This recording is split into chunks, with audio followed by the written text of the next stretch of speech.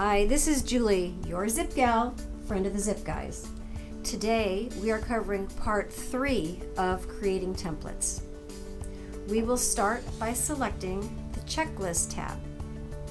Click the New Checklist button in the upper left. We will name our checklist, then name our first category, then click Save. For today's template checklist, we will be including our buyer contingency dates. Click on Create New Task to add our first contingency. Name your task and set a due date. Because this is a template, we want our due date to be relative to a future transaction date. For our physical contingency, we will make this task due 17 days after the offer acceptance date.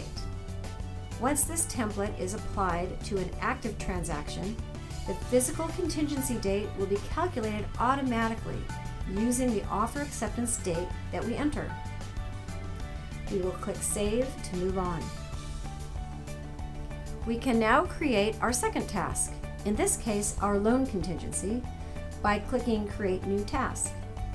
We will name our task, then set our relative due date to be 21 days after our offer acceptance date. We will click Save to move on. Next, we'll repeat this process for our appraisal contingency, setting the due date to be 17 days after acceptance. We will click Save, and our contingency checklist is complete. Stay tuned for more zip tips from the Zip Guys and me, Julie, your Zip Gal.